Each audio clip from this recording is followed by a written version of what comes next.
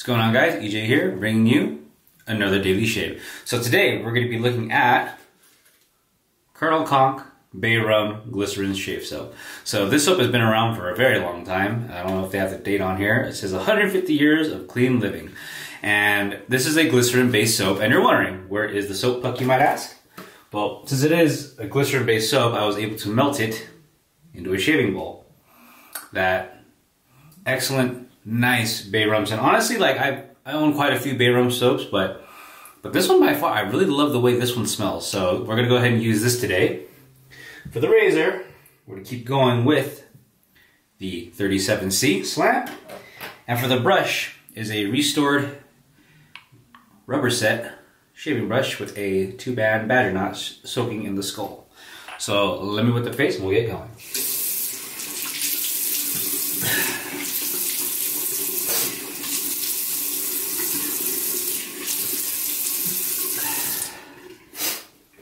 So one thing I do like about the soap is that it can be melted and it forms perfectly into the shaving bowl. It's very easy to do that with glycerin-based soaps. Don't do it with tallow. Very, very bad idea.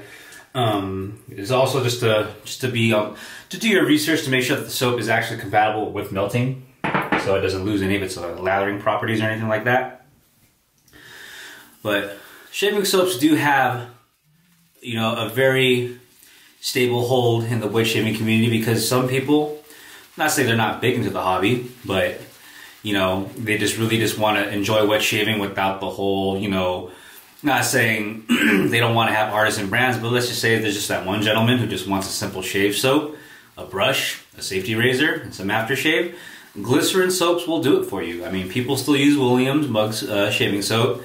You know, Tobbs has it, GOF Trumpler, True Fit and Hill. You know, there's a lot. And another one that's store-bought is Vonderhagen. Yeah, they also do that too. They have two different kinds of soaps. I believe one is a glycerin soap, but I think that one has like shea butter in it, and the other one's just like a pure like glycerin soap where it's like see-through. So they have two different options for that. But it is a nice shave soap, and it can melt into a shave bowl or mug. And as you can tell, no problem lathering. I also like having this too at the ready if you're ever like, you know, want to just get a quick shave on. You know, it's right here in the bowl ready to go, and it lathers perfectly. So, like I said, this is a Bay Rum scented shave soap. Very, I would say down middle of the road, you know, in terms of strength. Not too strong, but not too weak. You know, I smell lighter soaps, but you can already tell, like, it's whipping up a nice lather.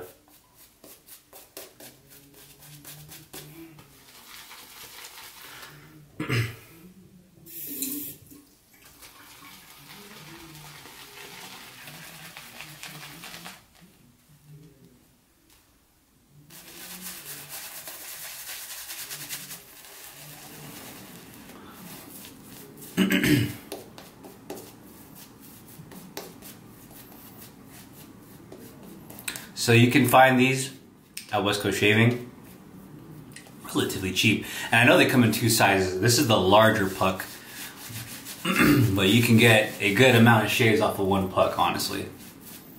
And this was my very first shaving puck I ever bought when I first got into this hobby. Many of you may know him, Geo Fatboy. He was the one who introduced this soap to me, because I watched his videos when I first started, because I was learning techniques on how to shave, and he was the one that popped up. And when he mentioned the soap, I bought it a long time ago, but I ended up using it all up, and I never bought a Col Conk soap. Not saying I didn't want to, but I just had so much other stuff. But I did see a barber shop that carried apothecary stuff, or men's grooming stuff. And they had like the shave mugs, the traditional brushes and everything, and they had some Parker razors, and they had Col Conk soap. So I was able to get one, because I remember Bay Rum was my very first soap in terms of a soap puck. But you can just tell this lather is nice, you know, not as dense, you know, but it is, like I said, it's a soap puck, so Don't expect too much out of it, but it provides a nice cushion, decent glide, and post shave is okay. You know, it gets the job done.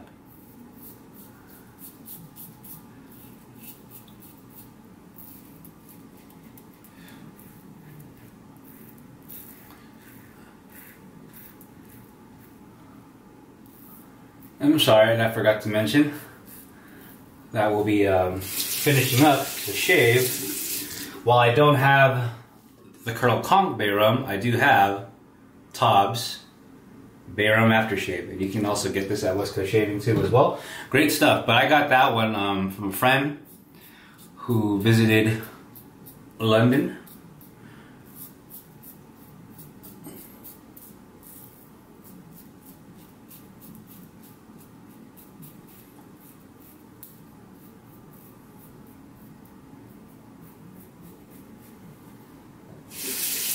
Excellent first pass.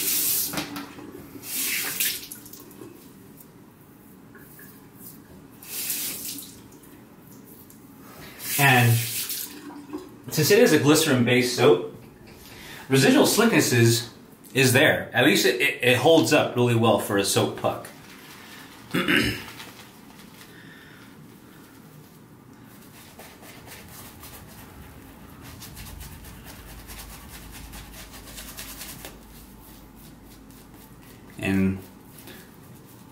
And with this particular soap puck too, unlike Williams, where you kind of have to get like that sweet touch to get it. You can get a nice lather from Williams, but you really got to work it in to get it.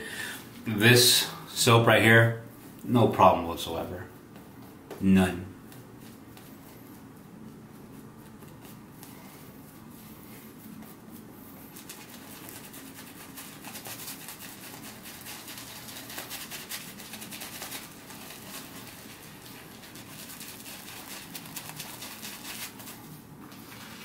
Got lather everywhere.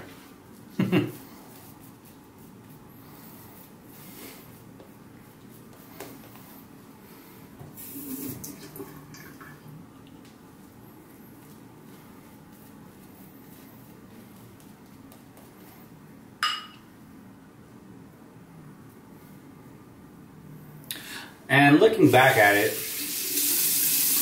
as I said in my other videos, if you scroll down the channel, coming from starting off with soap pucks to getting right over here to getting shave soaps like this is just, it's phenomenal how far we came as a hobby, and it's great. But there's also those people who are purists.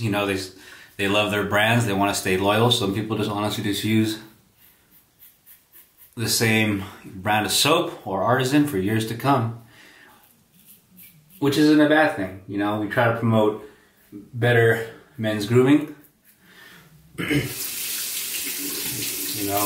if cartridges work for you and you don't have, ingrowns or irritation like that, more power to you. As long as you're using the right software is what it boils down to.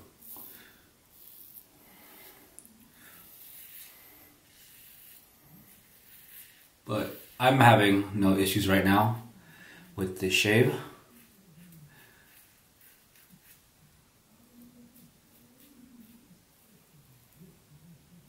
Excellent.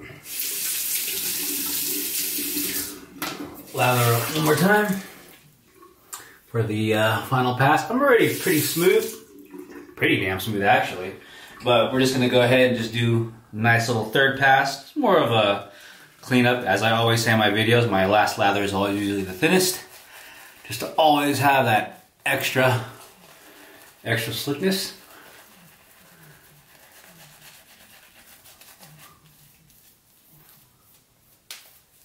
So I like to add a lot more water. Kind of have it a little runny, a little see-through.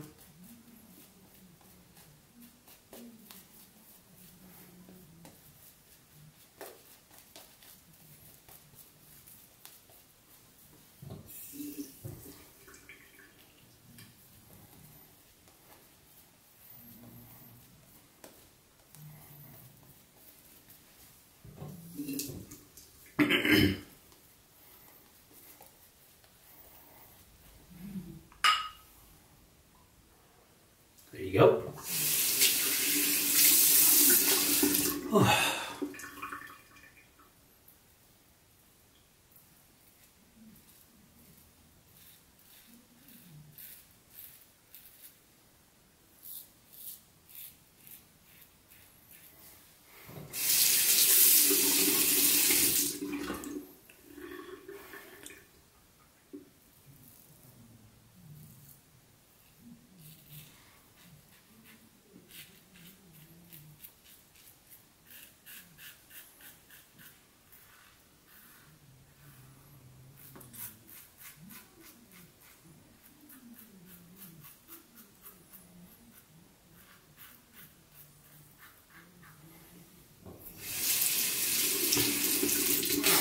And I don't know if I mentioned, but there is a Astra blade loaded in this razor.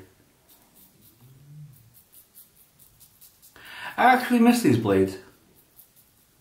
I've been using different types of blades lately, and Astra greens were always my daily driver. And I finally popped one in here for the first time in a long time, and I forgot how enjoyable the blades were. Man, oh man, I am.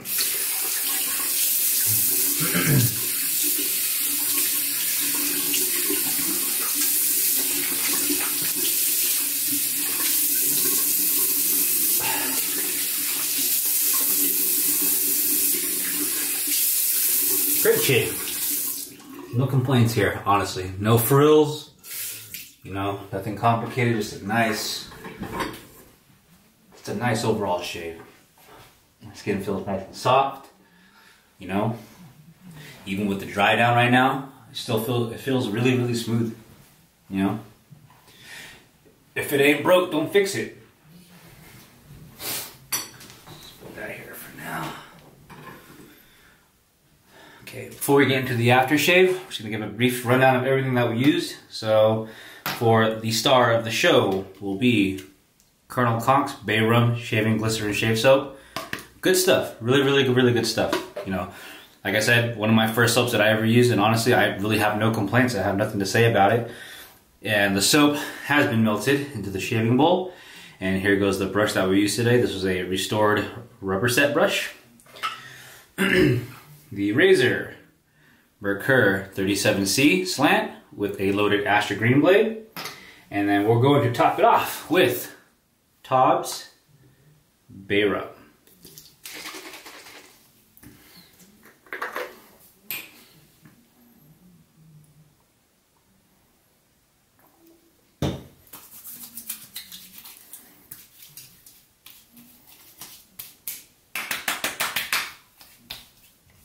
Nice. Great Bay Rum scent.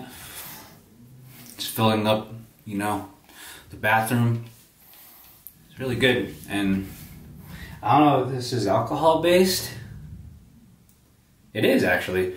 And the shave is so smooth. You know, usually you kind of get like the bite from certain areas that you got and went over it too many times.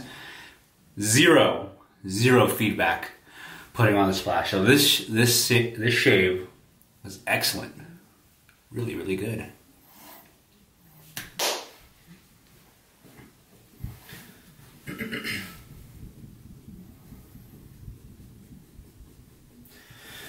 Well, alright, well that pretty much wraps up my review of the shave soap for Col Conk. And as always, thank you everyone for being here. Thank you West Coast Shaving, and I'll see you guys in the next video. Take care.